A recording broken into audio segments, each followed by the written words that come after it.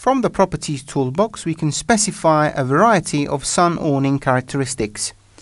We can define the typology from a specific list box, choosing among the various hood types with arms or section drop.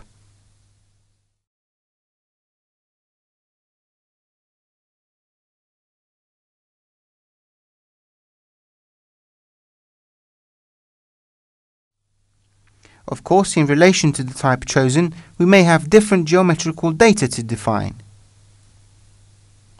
In this case, we can set the height, the width and the overhang.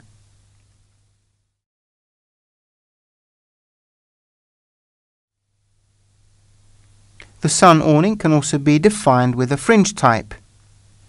In fact, we can choose the profile type from the list here and then specify its dimensions too.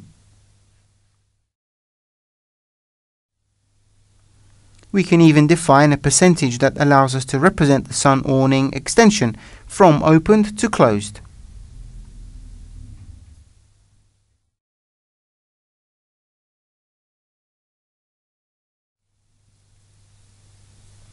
Changing the type, we may also need to specify other geometrical data, such as the number of sections.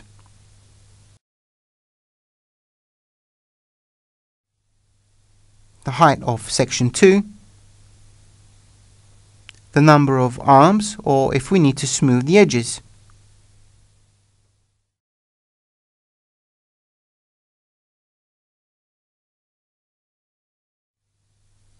In the default height reference system, the sun awning upper level is assigned to the top of the level in which it was drawn.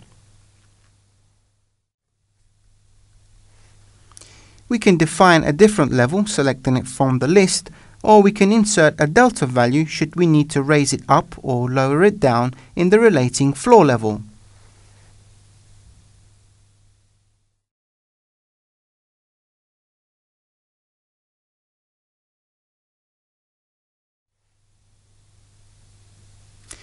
Finally, we can define the kind of fabric material and the structure.